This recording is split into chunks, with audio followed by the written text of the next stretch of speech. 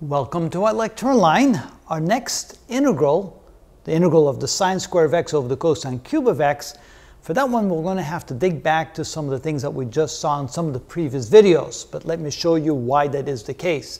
First, we're going to rewrite the numerator as follows. This is equal to the integral. Instead of the sine square of x, we can write 1 minus the cosine square of x divided by the cosine cube of x dx. And then, of course, we can write this as two separate integrals. So let's go ahead and do that. So this is equal to the first integral. That would be 1 over the cosine cube of x dx minus the integral of 1 over the cosine of x dx. Now, if you look at these two integrals, this integral we just saw in the previous video in number 104, and then this integral we just saw in the video number 100. So we pull those two solutions together to see what happens.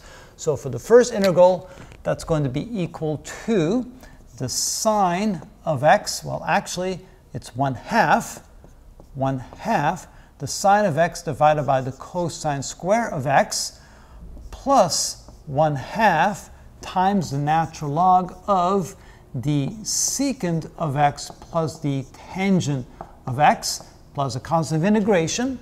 And then we subtract from that the integral of 1 over the cosine of x, which is equal to the positive natural log of, that would be the same thing, the secant of x plus the tangent of x. And now we add the constant of integration. And then all we have to do is add these two terms together. We have a plus 1/2 and a minus 1. So this then becomes equal to 1/2 times the sine of x divided by the cosine square of x minus 1/2 times the natural log of the secant of x plus the tangent of x plus a constant of integration.